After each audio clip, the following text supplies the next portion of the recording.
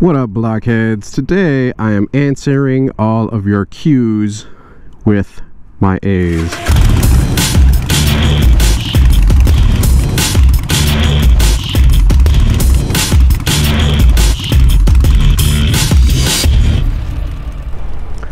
Holy f***, so many questions. Ride with Patrick says, could you please do a new review now that you drove some miles on your iron with the things you like or dislike? Yes, I will definitely do a new review. Baltec says, howdy, my question, how is the 883 on the freeway highway? Is it stable, and at what speeds does it cruise best? Lots of love from Denmark. It's actually not terrible on the highway or freeway. I wouldn't recommend it just because, I mean, long distance, like I said, just because it's more meant for like an around town bike, I think. It does tend to blow you around a little bit since there's no like windscreen or fairings or anything on it, but yeah, it's doable. I actually just recorded a video on that, which I should have uploaded before I upload this Q&A video, but yeah, I mean, that's doesn't perform bad. I'm a fan. Dude, the battery on this GoPro is awesome. I will say that for the Hero 5, they got that shit right. Battery life is incredible. James Sapula says, that chin piece between the front tire and the bottom of the frame attached to the frame, what is that piece called? Great job though, bike looks great. So that dirty piece down there, that is a chin spoiler or a chin fairing. You can find them on Amazon. I did record a video on how to install it, but I never put it up, which I guess I need to, but I'll drop you guys a link to that in the description below. Chris Smith says, do you ever take it on the freeway doing 70 plus? How does it handle without a windshield? Once again, reference that last video. I did take it on the freeway, and I went upwards of like, don't tell anybody this, guys, but I went upwards of like 100. I went like 100 miles an hour almost. I think I was at like 95, and I was in the tuck for show, and it was handling just fine. Brandon PR says, do you have any bikes that you're keeping your eye on for trade-in, or do you plan on keeping the iron for a while? Brandon from Cleveland, Ohio. I don't plan on trading this bike in, actually. I plan on actually having this bike paid off in like probably less than a year, and I just took out a loan for it. I like to kind of manage my finances pretty well. And you know, I have made lots of extra payments towards it just because, I mean, it's good debt, it's definitely manageable debt, but I do want to do some other things, so I'd like to do away with this debt, but I don't have any plans of getting rid of it. And anybody that I've ever heard that says that they traded in and got rid of their iron says they end up later regretting it, so I like it. Even if I go with the bigger bike, I think I'm going to keep this one. Crazy Kid says, if you continue with the bobber build, are you going to go with the V-Rod type rear tire? I'm actually not continuing with the bobber build just because of where I live here in Florida. Dude, what is with the wind today? Look at this. Shit's crazy.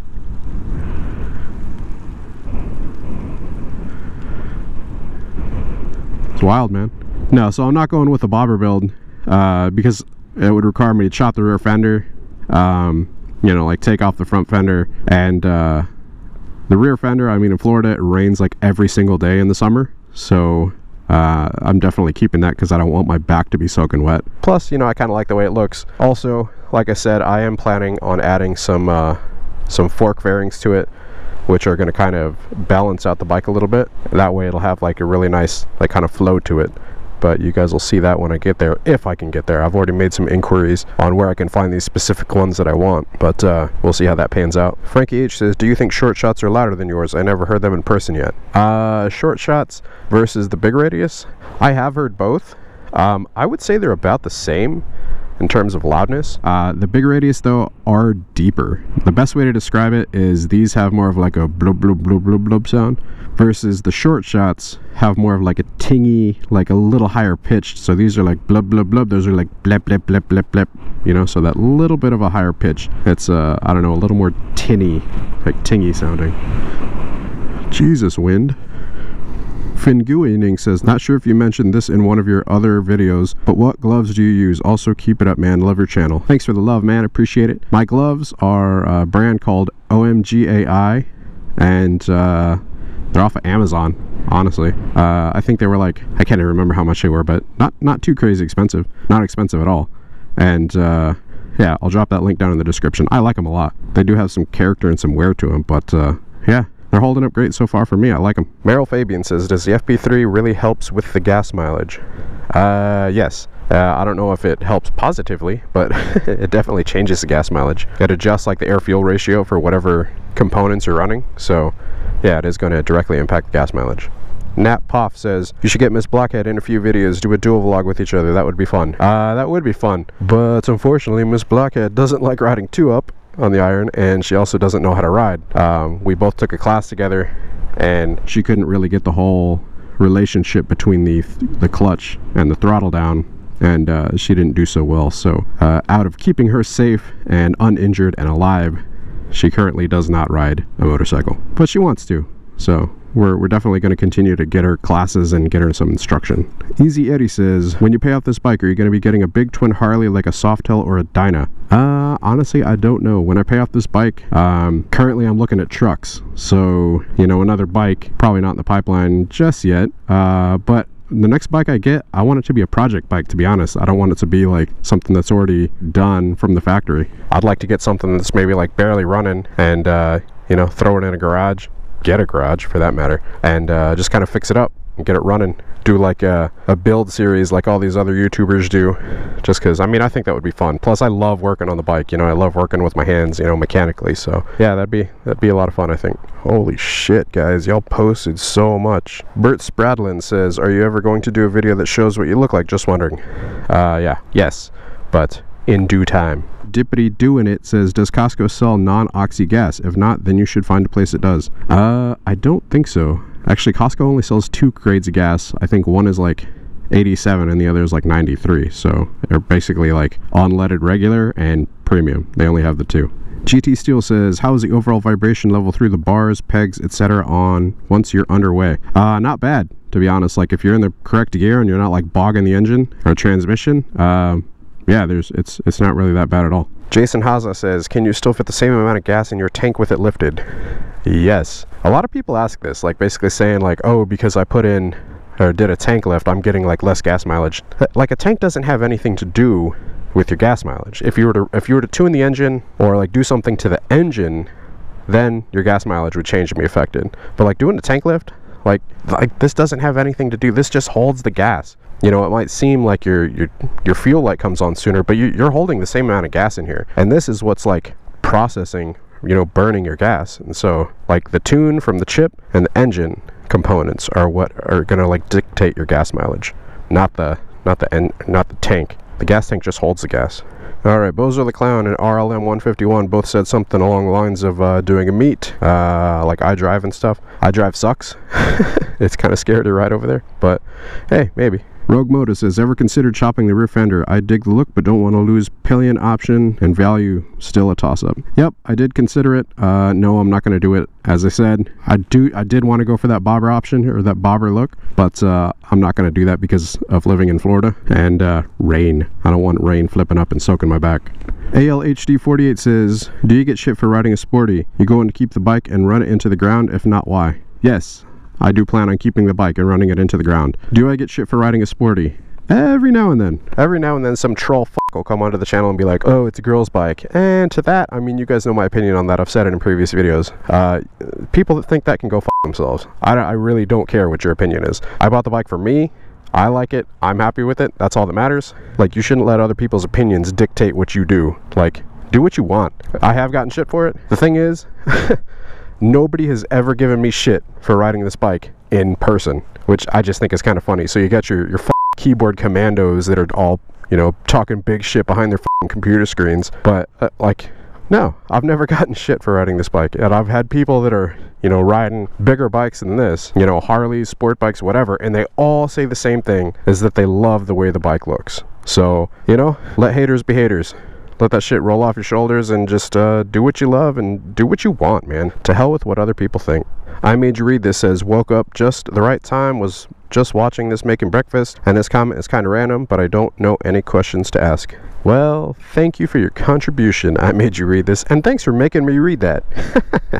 That's actually the only reason I read that, even though it's not a question. So, good game, sir. Sammy B883 says, what advice would you give to new motovloggers, and any plans to do a 1200 conversion on your bike one day, or maybe even a 48? Yes, plans to do a 1200 conversion in the future for sure, just because I heard the 883 converted to a 1200 1250 runs really well.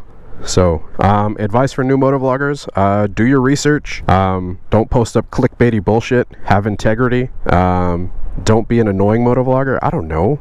I guess the best piece of advice is to just find a motovlog that you really like and that is like real quality, and just kind of model yourself after that. You know, I did take some kind of cues and ideas from some other guys, but like I've made it my own.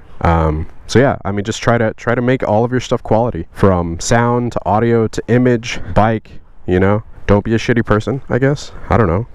Pedro Camargo says, for the Q&A, what if the biker needs to use the GPS? Which one do you think is better, a cell phone support on the bike or a smartwatch? Definitely a cell phone support, or a dedicated like GPS or whatever. A smartwatch is not smart while trying to use a GPS on the bike, because if you think about it, whenever you're trying to, like whenever you're using GPS, when are you looking at the directions? Is whenever you're coming up on a turn or something, right? And so if you're riding and you're coming up on a turn and you take your hands off the handlebar and you go to look like this, for one, like I've got a smartwatch, but it's under a jacket and it's also under my gloves, so that's not easily accessible at all. And if I wear it higher, then it's all super uncomfortable, and the wind gets in there, and if it's cold out and all that stuff, it's not a good option. I would highly recommend mounting it to the handlebars. Definitely, like I said, I've tried the smartwatch and I wouldn't recommend it at all. Especially like while going at speeds, you don't want to take your hands off the handlebars. I think I did that for like the first episode ever. Never again. So many questions.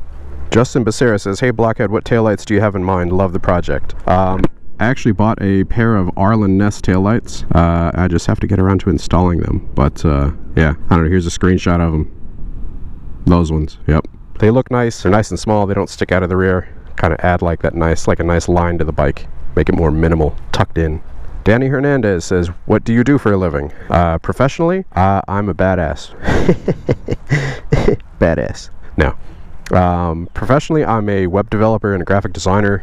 Yeah, I work for a large company, and basically we do web development and advertising, graphic design for companies like Walmart, Sam's Club, eBay, Amazon, and I've worked with clients like Pirelli all the way to like Lindt chocolate. So I mean everything in between. Lampy Cap S. Lampy Cap says, any regrets toward the drag bars so far? No, none at all.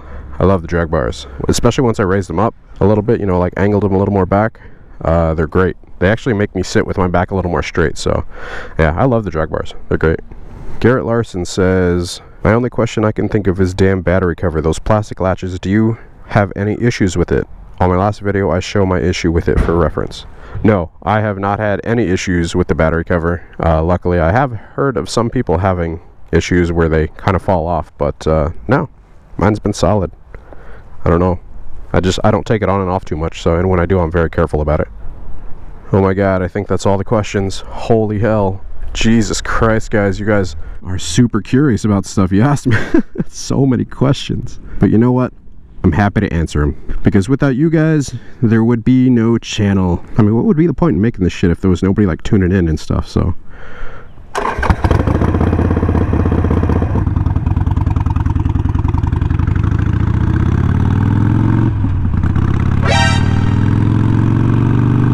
what's up? Gawker. Cock, it's Harley. So anyways, I hope that has answered a ton of y'all's questions. Until further notice, that Q&A is shut down, but we'll do another one in the future.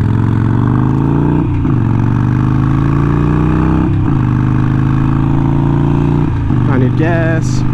So yeah, I hope you guys have enjoyed the video. I hope I answered most of y'all's questions. If I skipped over any of them, I do apologize. I did try to get to all of them, and as you guys can tell, there was a lot. So yeah, if I ended up skipping over one, my apologies. I was just scrolling through them like on my YouTube app, and sometimes it doesn't show all the comments, but I don't know. If I didn't, hold on to that question for the next episode, and not for the next episode, but for the next Q&A, and we'll try to knock it out then. Bruh, ease up off that guy, damn. Anyways, I hope you guys enjoyed the episode. If you did, be sure to go ahead and hit that like button down there. Hit the like. Go on, do it, guys. You know you want to hit the like button. Oh shit. Oh, thanks for that like, guys. Appreciate you. You know what's funny? I don't know why I just thought of this, because I was smiling whenever I'm saying that, because I'm like generally like a happy person. Whenever you pick up the phone, if you pick up the phone and you're smiling, you can actually hear that in your voice. So the next time you pick up the phone, like whenever the phone rings, whoever it is calling, smile before you pick up the phone, and then pick up the phone while smiling, and you'll totally be able to hear that in your voice. I guarantee it. I guarantee it. It's just something funny that me and my friends used to do, you know, whenever I worked at in a retail office environment. But anyways, yeah, thanks for liking the video, guys. Thanks for all the support. Thanks for all the questions. Man, just super awesome that you guys have so many questions and that you're, you know, so interested. If you guys aren't subscribed already, be sure to go ahead and hit the subscribe button as well. Until next time, you guys ride safe, stay vigilant, and I will catch y'all later. See if I can do deuces in the corner. Deuces. This guy in front of me is probably wondering, like, what the f did this guy just do? Sped around the corner, he threw up some peace signs at me, and yeah. Oh, he's a bearded brother though. I need gas. I don't want to run out of gas. That would suck. Slow it down, turn it down. Psych.